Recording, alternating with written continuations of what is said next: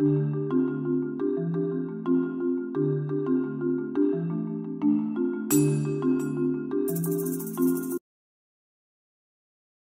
agenda this morning, we'll talk about pre-bid conferences, we'll talk about marketing your firms, we'll talk about networking, we'll talk about teaming and subcontractor agreements, and the prime subcontractor panel.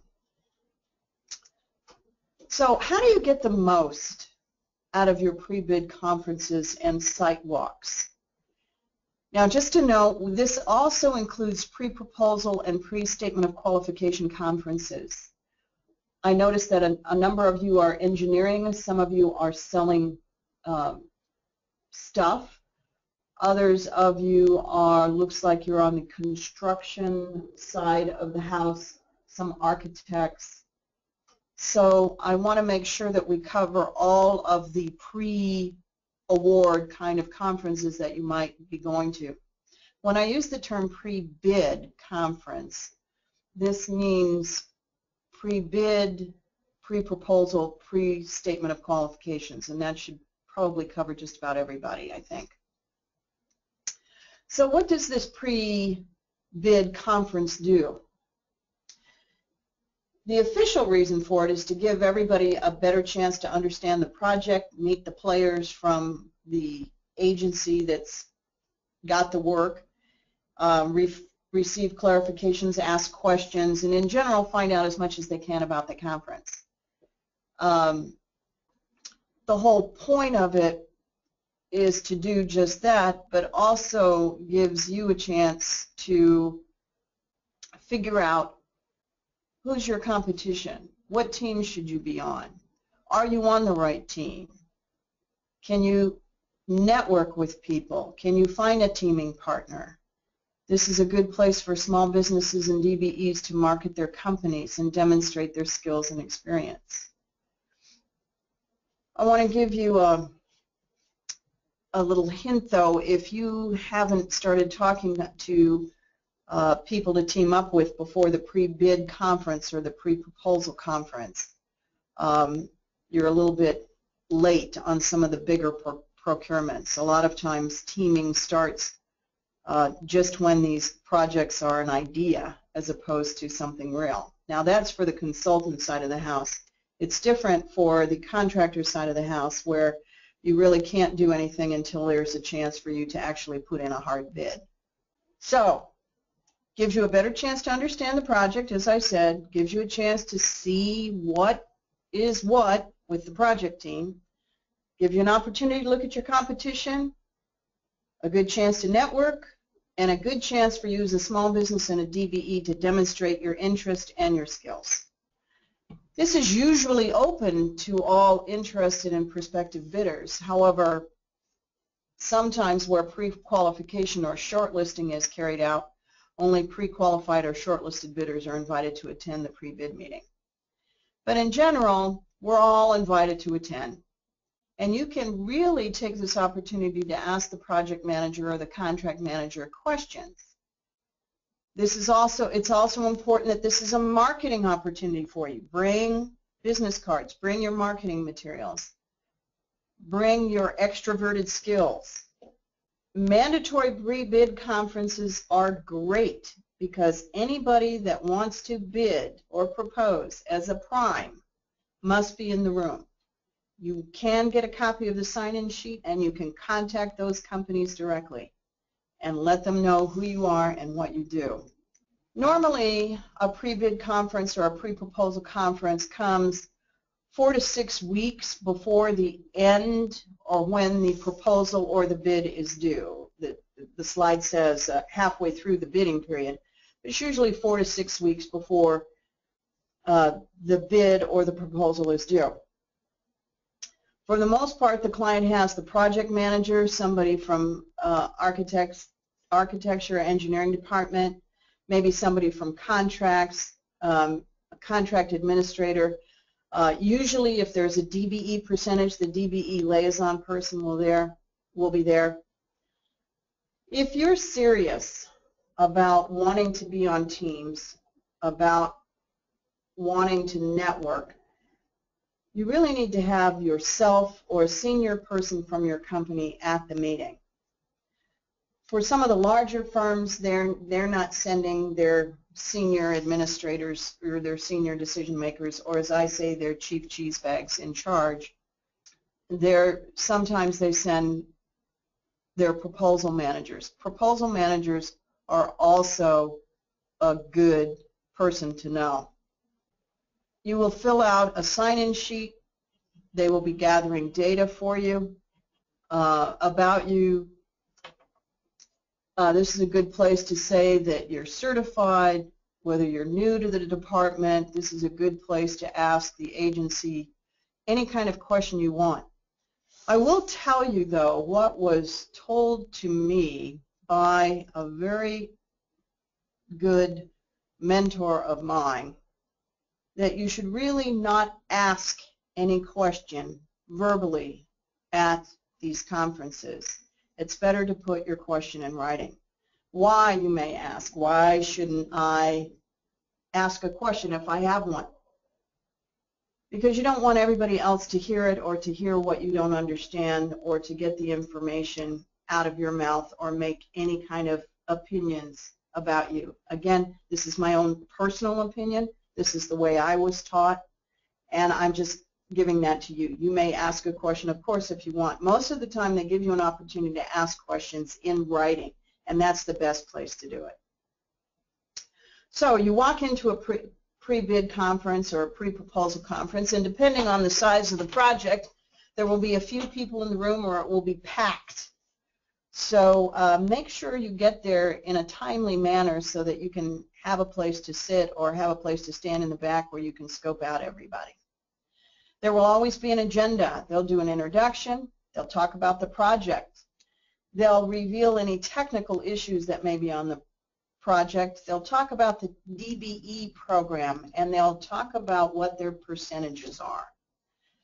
27%, 28% DBE requirement. That means they have to fill that. And I know if you're working with a lot of the agencies in Southern California, including Caltrans and also Metro, they will tell you that they intend to fill the percentages. There's no good faith effort, gosh, we couldn't find anybody. So we all have an opportunity out there. There will also be somebody talking about labor compliance if it's a public works project. They'll talk about administrative stuff, pricing, what the payment procedure is, any special items, and they will always give you a chance to network. You can get a copy of the list of people that were there, the people that have gotten the proposal or the plans, and you can also use those to contact people that you think could benefit from your expertise. So, what should you do before you go? Well, number one, read the RFP. Make sure you know if there's an opportunity for you there. If you don't see an opportunity for you in the RFP, that's a good question to ask the agency. It's always okay to go to a pre-proposal or pre-bid conference even if there's nothing for you in the RFP, because it's a good place to network and you might pick up information. I know just recently I attended a pre-proposal conference at Metro for safety, but in reading the RFP before we went, I noticed that it was for system safety, and that is not what we do. We do construction safety. But we thought it might be good just to go down there and listen to what's going on. Maybe there's a new business opportunity. As it turned out, we made a connection with a very senior member of the safety department at Metro that we hadn't met before. So it was really good that we attended, even though we're not going to pursue the RFP or get on any teams, because it simply isn't in our area of expertise. So make sure you're prepared. Read the RFP, decide if you want to go, make sure you know the time and the place. Have questions prepared ahead of time if you can. You can ask them at the pre-bid conference. Normally there will be an opportunity to ask questions or to write down questions, and there will be usually a period of time after the pre-bid conference. Sometimes at pre-bid conferences they'll also have a site walk, and so you should be very, very up on the specs and the plans. If you don't have the plans and specs, by all means do try and get them. So, how else can you get information about this bid or this proposal? Research. Is there an incumbent? Who's worked with the agency or owner in the past? And what is their reputation? Understand the work that you want to perform on this project and determine if you are qualified to perform the work. Come prepared to talk about your company. Bring your business cards. Bring your capability statement or your one-page leave behind. Make sure you have your elevator speech. That is a succinct speech about your company and the value you bring to the Primes firm, or to the Primes team, sorry. Remember, your job is always to make sure that the Prime knows how you're going to make their life easier. Follow up. Always the tough part for me is the follow-up. So you review the attendees list. Hopefully you can read what the email addresses and phone numbers are. And you follow up with everybody you spoke with and with the Primes. Be responsive. If a Prime contacts you about possible subcontracting, make sure you jump on that. That is a great position to be in. And always, always be thankful and be grateful. Thank Primes for the opportunity. Tell them how grateful you are for their help, and you look forward to future opportunities, even if they can't use you on this one. So we're going to talk a little bit about how you find a Prime. Most of the time, for those of us in small business, we may have opportunities for small business, disadvantaged business, but most of the time we're going to be looking to attach ourselves to a Prime contractor to get a piece of the work that's described. So how do you find these people? I'm going to talk to you a little bit about the difference between sales and marketing first. Sales is selling the client something you make. And we have some people in this class, I believe, that are selling products. That's sales. Marketing is you provide what the client needs. So sales, the customer exists for the business, and in marketing, the business exists for the customer. That's a little convoluted, but basically the difference is we're going to market ourselves as service companies. We have what the client needs. We have that service.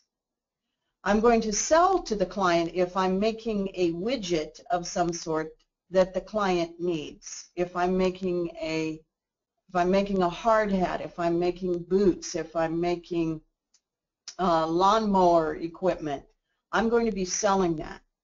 If I'm providing construction management services, I have a service that the client needs.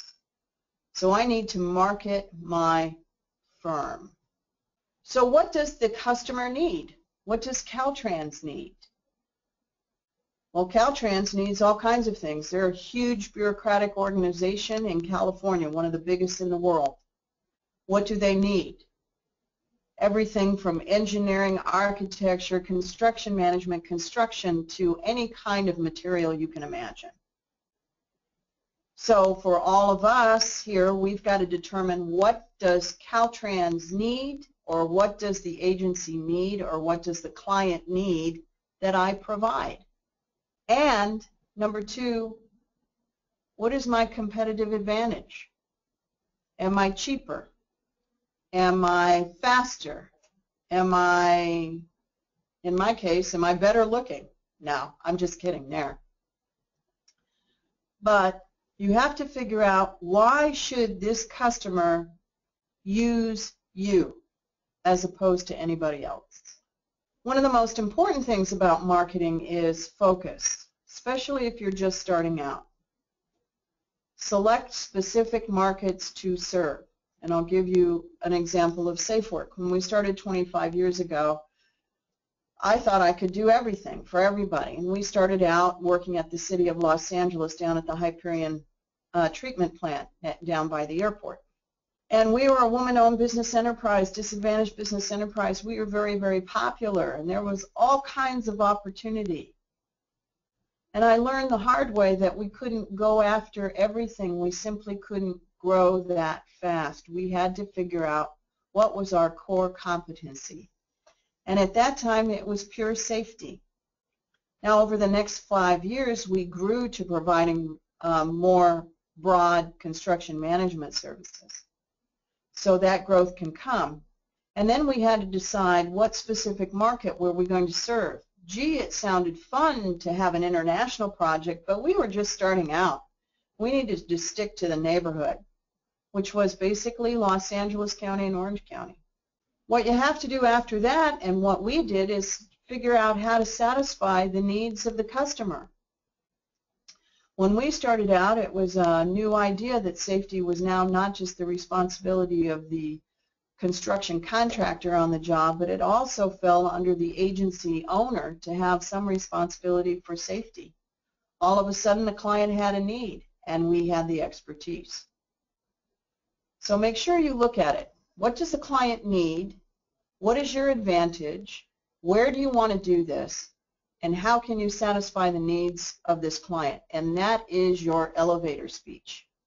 When you go out and talk to people about your firm, talk about what you bring, but make sure you know what your weaknesses are. You're not necessarily going to blurt those out, but understand what you can bring to the party. But also understand yourself what areas of development your company still needs. Please understand what you can't do in addition to what you can do, and showcase what you can. Understand the scope of the job and the requirements. Make sure you know what you can perform. And make sure you team up with a prime that has the experience in doing what the requirements of the RFP are, or the requirements of the project are. One of the biggest things in the industry today is the word quality.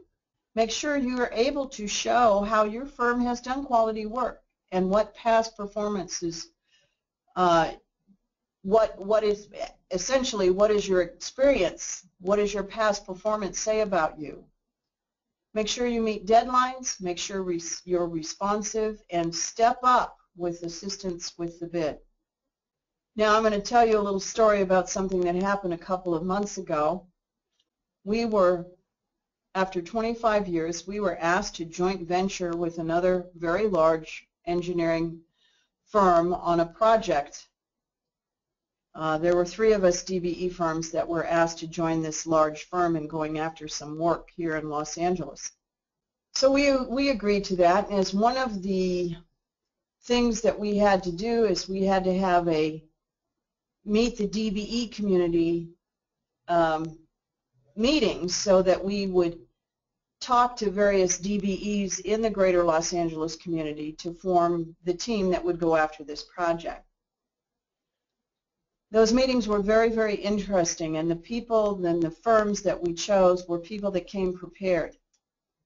They had a leave behind that talked about their experience. It talked about the work that they'd done that maybe gave references.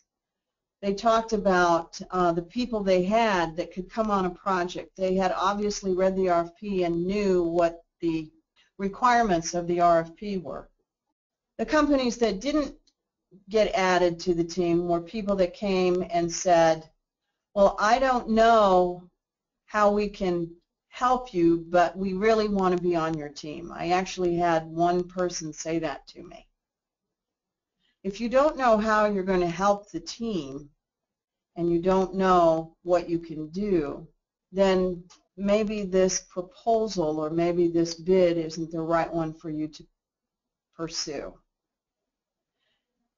If you have no experience whatsoever as a company, but you have individual experience, please showcase that. Primes in general want to know what you've done and how you can help them. And when you're added to the team, then you get to help them too. You provide assistance with the bid. So you say, how do I find these guys? Well, government agencies certainly have lists of everybody that they've worked with. Caltrans, I know, provides prime contractor information. Every small business person in any of these agencies will give you a list of people that they do business with firms, with prime firms that they do business with. Most importantly, talk to the primes. Go to events. I know Metro has a Meet the Primes event. I know Caltrans District 7 here in Los Angeles always has events where you can go and talk to them. There are various associations, AGC, AIA, ACEC, CMAA, WTS, Women in Construction. All these different folks have events where they will have people from these agencies coming and speaking to them about projects and about how to do business with them. All of that information is available on the great internet. All you have to do is a little research. Get on notification lists, keep your databases current, know who the other DBEs are, talk to each other, talk to the primes. You can do this. It just is work. So, what is networking? Networking is developing a relationship. The relationship is developed to meet the needs of two parties or more on an ongoing basis. It's not about, hi, I'm Rebecca, what kind of work can you give me now? It's, hi, I'm Rebecca from Safe Work. I do construction management services and provide safety and inspection. What is it that you do? Tell me a little bit about you. When did you start? Blah, blah, blah. In fact, networking is an awful lot like dating and building relationships and making friends. I don't know about you, but what I found in my business after 25 years, it's all about the relationship and less about who works for who. I'm doing business with a bunch of people now that have moved around to all kinds of different organizations and have moved from the private sector into the public sector and from the public sector into the private sector. You're not going to form a relationship with everybody, but you are going to form relationships with people that you like, people that you know. It is a long-term relationship built on trust, credibility, and a general concern for the other person. Sounds an awful lot like a marriage, doesn't it? And the interesting comment at the last bullet point, it's not about who you know, but who wants to know you. We're all in this business to get projects built, to get materials sold, to be successful, to make a reasonable profit, and we do that through our relationships with people. So remember, when you're calling primes, you're talking to subs, start with information that brings value to them before asking to be placed on the team. There's an interesting book called Servant Leadership, and I have taken that a step further to say this company, the company that I run, is in service to others. It doesn't really matter what that service is. It happens to be construction management. But we serve our clients, we serve our primes, we serve our employees, and we serve the community. And I think that that really is one of the foundations of success, to know how you can be of service. It's very hard for people to tell you no if you're providing service to them, whether it's a good service in trucking, a good service in demolition, a good service in architecture, a good service in engineering. It doesn't matter as long as you're providing a good service and you're service oriented. And I know you all are, because you're all in small business. So, if you break down networking, what steps do you need to take? So what business categories do you want to build a relationship in? Do you want to know other engineering and construction management firms? Do you need to know architectural firms? Do you need to know big prime contractors? Do you need to know other trucking companies? Do you need to know other oil delivery companies. I see some folks here are in lighting. What are the business categories you want to build a relationship with? Look at yourself, determines what skills, abilities, talents, and contacts you have. Create a chart. What's so interesting about you? Non-business related categories. Do you golf? Do you go camping? Do you, are you a Civil War enthusiast? Do you participate in any sort of extracurricular activities? Are you going to school? Anything that you can make a connection with another person. So, know what to say. How can you help the other person you're talking to? What do they need? What are they about? Then let the person know what you do and how you benefit your clients. Talk a little bit about the client challenges, the client benefits, what you offer, and make the personal connection. When does networking start? Networking starts anywhere. It can start on an airplane. You can start at a conference, any professional association, at a pre-bid conference, at a bidding opportunity, and with primes and other vendors. Let me talk for a minute about the psychology of this. You can see here, as a small business owner, you are networking and it never stops. You stay in touch with people and subcontractors. You attend conferences and meetings. You provide leads to others. This is probably one of the most important things you do to build your business, and it is a very extroverted activity. So if you're shy and you don't really like to talk to other people, that's fine. But find somebody in your company that can take the lead in networking and business development. And if there is no one but you, my advice as one shy person to another, you need to do it if you want your company to be a success. Be prepared. Be attentive. Talk about, again, how your firm can help. Be proud of your company and what you've built so far. Even if you've only been in business for a few months, you know what? You took the step that a lot of people out there will never take. And be proud of that. Know what niches you can fill. Know whether or not your prime needs that niche. Talk about the uniqueness of you.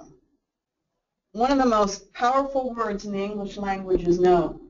Be ready to listen and be ready to say in your own mind, no go for a particular opportunity. Know whether or not you have the competency or resources to help the prime. Whatever you do, please, folks, don't offer what you can't deliver. That is the worst thing in the world. You've got to be able to deliver, because we exist in small business land based on our reputation, and there's nothing more important than that reputation. Understand what your prime expects from you, even though they may not communicate it. Ask questions. Ask about when do you want things to be delivered, what time, what kind of format do you want things delivered in. Understand what they expect. I was having a conversation with a friend of mine this morning. We're both going after the same project. We're friendly competitors, and we were swapping notes. And he was telling me about the very worst kind of call he got this morning was from another client of his who said, "Do you have the proposal ready for me?" And my friend said, "I didn't know you needed it today." And the client said, "Oh yeah, I have a meeting at 1. Can you get it to me by noon?" And this was the assignment he'd gotten just 2 days prior, but he hadn't asked what the prime's expectations were, and now he was scrambling. Now, he's very good at scrambling, and he's very good at delivering, so he'll be okay. But just remember that primes and clients may not verbalize exactly what they expect, and it is our responsibility to ask them. What do you expect, and when do you want it? Teaming, subcontractor, and non-disclosure agreements. So, what is a teaming agreement? A teaming agreement talks about the opportunity to define a prime subcontractor relationship. So let's use an example. Your company has been asked to join a team to provide services for a project, and your prime sends you a teaming agreement. In that teaming agreement, the prime will say, here is how our relationship is going to go, and here are the terms of the contract that you have to be willing to sign should we win. It's not just going steady. Remember, a teaming agreement will probably have a non-disclosure line in it, but it is not a non-disclosure agreement. A teaming agreement may have different items in it, and my strong suggestion to you, unless you have a legal background, is to read it carefully and make sure you understand exactly what you're getting into. And if you do have an attorney or your cousin is an attorney, have a legal person read it over just to make sure in general you're not hanging yourself in any way. Most teaming agreements are pretty boilerplate, but it's a very interesting way to understand what the prime wants in the subcontractor relationship. What you'll look for in a teaming agreement: exclusivity. Do they want you to be exclusively on their team and no other team? When you sign that, that's what you're saying. And it's not kosher to then be on any other team. A lot of times primes want to keep their options open, but they want to bind us to the team. And you can always say no.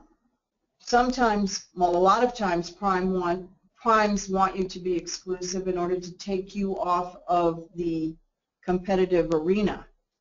So for us, a lot of times primes want us to be exclusive because we have a certain safety expertise and certain relationships with safety departments in various agencies around town. So a lot of times primes want us to be exclusive with them, not because they think they'll win, but because they want to keep us away from their competitors. It's always a difficult decision that I have to make whether we're going to go exclusive or not. And if we are going to go exclusive, then I want some guarantee of how much work I may get from them. Sometimes primes want to do that, sometimes primes don't. So look very carefully at your teaming agreement items. You want to make sure you understand what the subcontract is for that you may be signing. You want to understand what you're going to bind yourself to with this prime. You want to understand exclusivity and whether or not you want to do that, if that's good for your firm. Politically, you might have to go exclusive if you want to develop a relationship with somebody. At the beginning of the year, I got a call from an old friend of mine who works at a company, a very large engineering and construction management firm downtown Los Angeles, and he said, Rebecca, I thought we were going to have an exclusive arrangement on this teaming agreement, and I got the agreement back and you're not exclusive. Well, I had missed that in the teaming agreement when I had sent it to our marketing people, and I had missed telling our marketing gal that this was an exclusive agreement, and it was a little bit embarrassing for me. Luckily, I've known this guy for over 20 years. So I said to him, of course we're exclusive to you. We're not on any other team. And he said, okay. So it's a real political game, too, and it's a relationship game. Reminds me very much of promising to go to a high school dance with one guy and not every guy. In the teaming agreement, look for the work contract, what the work content is. Sometimes primes want to be flexible, and they talk in terms of goals and targets. And we as subcontractors want a whole lot more specific than that. What is my specific work scope, or what percentage of work am I going to get? So you can do a little cost proposal negotiation earlier. Primes will want to have subcontractors make concessions sometimes at best and final offer, BAFO. Sometimes subcontractors have no part in input in those negotiations. So be careful what you're getting into. Understand what the rules of the game are. And they change.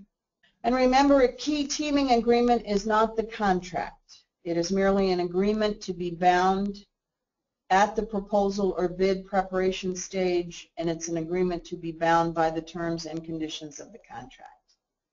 Subs usually need to provide project descriptions, resumes, references, rates, prices, and sometimes must do a write-up of technical portion of the work. So you want to make sure you know what you're getting into and how hard you'll have to work for the proposal or for the bid. It's a lot of work, all the preparation we have to do in advance. And there's no guarantee that we're going to win. Make sure you understand what your scope of work actually is.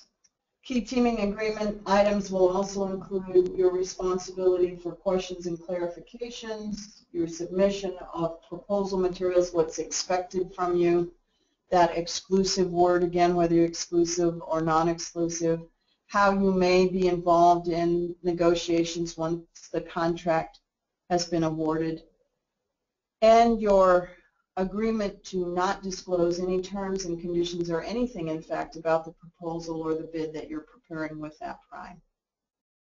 The term and termination of the teaming agreement will also be in that teaming agreement. Usually it ends at the period of time where a proposal or is accepted or a bid has been accepted. And it will also talk about if there's any disagreement, what the warranties and limitations on remedies are, what legal responsibilities you must have. So let's say it's all good news and you're on the winning team. Your subcontract that you get from your prime should reflect what is in your teaming agreement. The critical terms have already been addressed. You already know what's going on, usually at a time more favorable to you than post-award. You've known this from the teaming agreement. And please note that the subcontract, sometimes the type of subcontract does not have to be the same as the prime contract. The prime may be a firm fixed price and the subcontract may be time and material. So the type of subcontract is negotiable. And the contract and the subcontract trumps any agreement. Once you've signed the contract, that contract trumps anything you have agreed to in the teaming agreement. Make sure, however, in your subcontract, you know the scope of work, the time, the period of time that you're expected to perform, and the level of effort as much as you can. Usually that's in an appendix that will describe all of this. Normally, at least from my perspective, what I've seen in my land of subconsultant, the contract will be pretty much a boilerplate, and it will usually flow down everything that the prime has with the client. So it's important that I know and I am given what the prime contract says so I can compare them. And then attached to it, I'll have something called Appendix A that talks about scope of work, initial budget, period of performance, level of effort. Let's talk about our favorite topic now, compensation. Compensation may have been in your cost proposal, but it should be spelled out in your subcontract as well. What are the invoicing and payment terms? Paid when paid, 30, 45, or 60 days. If a prime contractor has to submit an invoice by, let's say, the 10th day of the month, the subcontractor then has to submit an invoice to the prime prior to that. So you need to know when you need to be providing your invoice to your prime, because the prime has to vet your invoice prior to submittal of the whole thing. You can put a small business stamp, prompt payment stamp on your invoice. That's okay. I know in my world of consultant land, we are paid when paid, usually between 5 and 10 days after that. Identify who has the authority to bind the prime, who is authorized to bind the subcontractor. The person with the authority to bind the prime is usually the client. But you want to find out who in the client agency is signing that contract, who's authorized to bind, and who is authorized to bind the subcontractor. Remember, when you're a sub, you don't work for the prime. You work for the prime. You don't work for the end client. So one of the rules of the road is you have a problem with the prime, you go to the prime. Dispute resolution, hopefully you never have a dispute. You continue to perform. You put the prime on notice of the dispute, and you have a choice of arbitration or court usually, and that is spelled out in your contract. For those of us that work primarily in the government agency world, remember, we work for the prime. We don't work for the agency. So you work through the prime.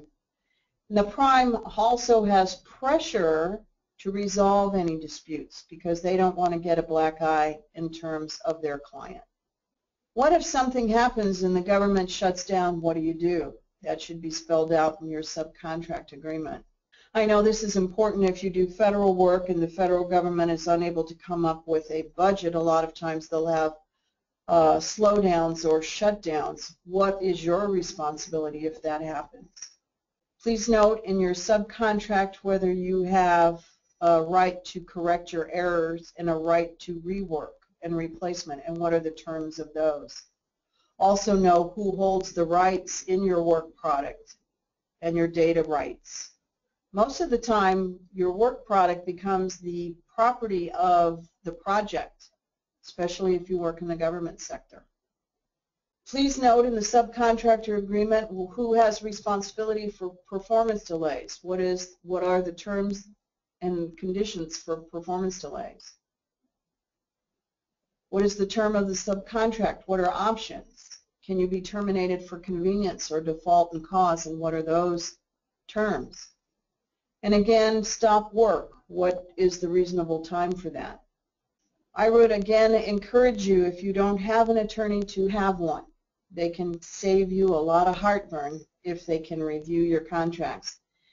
And when you look for an attorney, look for someone that has experience in your area of expertise. You're not going to go to a family law attorney or to your cousin Vinny necessarily unless they have experience in the kind of work that you do. So in continuing with our subcontractor agreements, look at the non-compete language if there is something. Interference with employees, there's a lot of times is a non-solicitation clause. A non-compete requirement must be reasonable. The non-solicitation clause says you're not going to poach employees, nor are you going to be poached by the prime or any of the people on the or any of the businesses on the project. Non-compete requirements should be for that project only. Make sure that non-compete requirements are not too broad. They should be for a reasonable time, and they cannot interfere with your business as you do your general business. So if you have a sub-agreement with the prime and they say you cannot compete on any water projects, you can only compete on water projects with that prime, that is way too broad. It's not a reasonable time, and it interferes with your being able to do your business, and quite frankly is probably against the law. Now, I have never seen a contract that was that broad, but you should always be aware. Remember, the contract is your responsibility. Make sure you know. All the flow-down clauses, make sure they're required. Some clauses are only for applicable or only applicable for subcontracts of certain dollar thresholds. And for certain scopes of work. Let me give you an example. We work on projects that are very near active railways.